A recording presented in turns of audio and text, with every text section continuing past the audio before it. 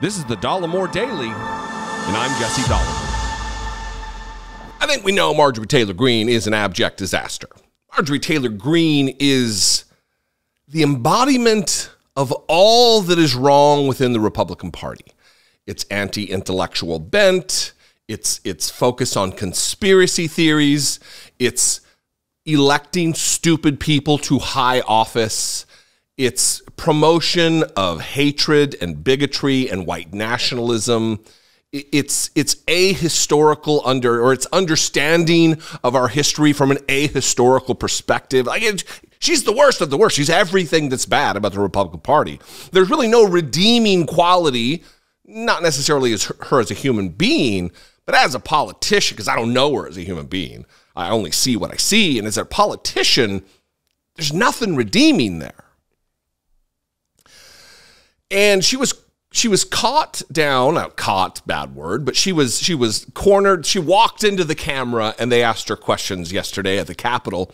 And they're asking her about the voter fraud and Donald Trump, and it's all bullshit, she says. And she just rambles and rambles and rambles. But there's one moment where, I don't know if it's a Freudian slip or what, but she says with her mouth, and I want to get it right, there's nothing wrong for asking for election fraud.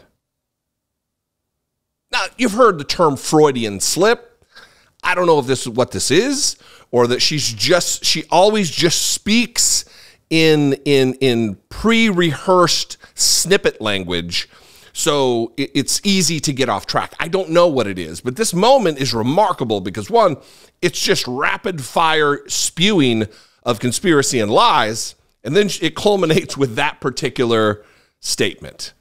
Watch this insane moment from yesterday on Capitol Hill.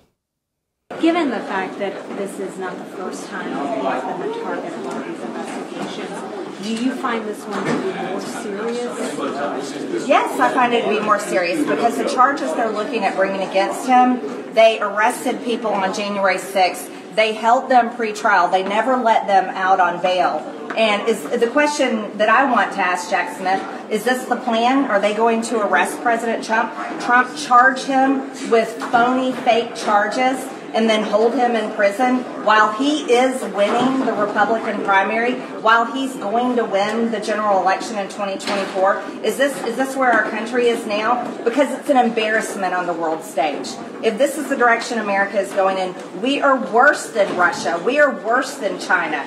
We are worse than some of the most corrupt third world countries, and this needs to end. It's an absolute lie, and every single time President Trump is proven innocent time and time and time again, and he'll be proven innocent again. He hasn't had a trial, though, right, related to the last indictment. He shouldn't have a trial related to the last indictment. This is ridiculous. The document hoax is nothing but a hoax. And now they're going to try to charge him with some kind of seditious conspiracy on January 6th. It's ridiculous. Saying march peacefully, go in peace to the Capitol, how is that seditious conspiracy? It's not. And there's nothing wrong with asking questions about elections. That is exactly what we should do. We should make sure that our elections are safe. We should make sure that we have election integrity. There's nothing wrong with saying, look into this. Was there election fraud? Are you talking specifically about his conversations with officials in Georgia? I'm talking specifically on every single level. He can ask, was there election fraud? I should be able to ask if there's election fraud. But can he ask them to find a specific amount of votes? That's not what I'm talking about. I'm saying there's nothing wrong with asking for election fraud. I'm saying there's nothing wrong with asking for election fraud. Yikes. Yikes. So what do you think? What happened there?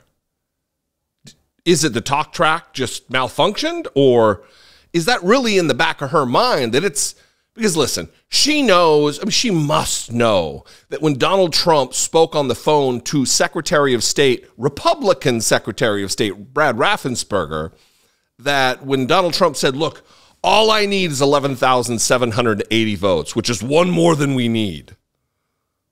That's asking for voter fraud, election fraud, not voter fraud, election fraud. He's asking to find votes come up with votes so I can declare myself the winner. He did the same thing in Arizona. We're finding more and more and more about that right now. This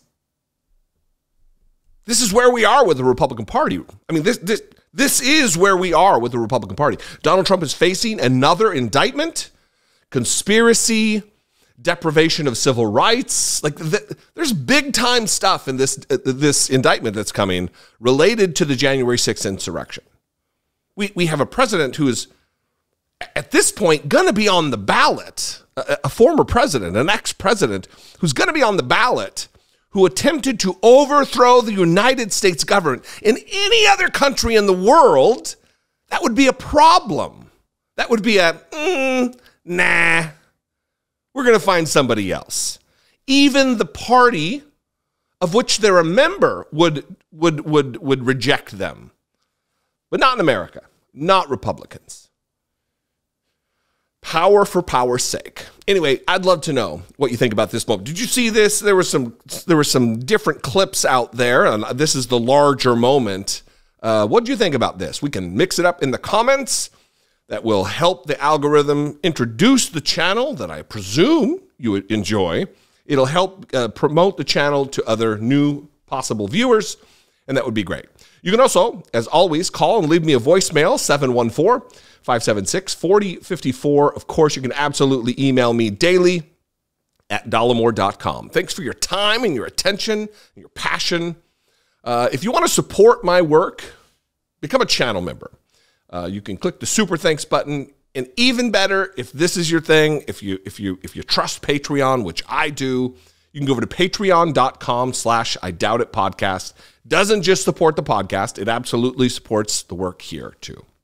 Follow me on social media. I'm at Dollemore on Twitter, Instagram, Threads, TikTok, blah, blah, blah. I'd love to see you there. Anyway, I will see you next time. Thanks for getting me to 500,000. It's absolutely your doing, and I appreciate you for it. Be genuine. Take care of one another.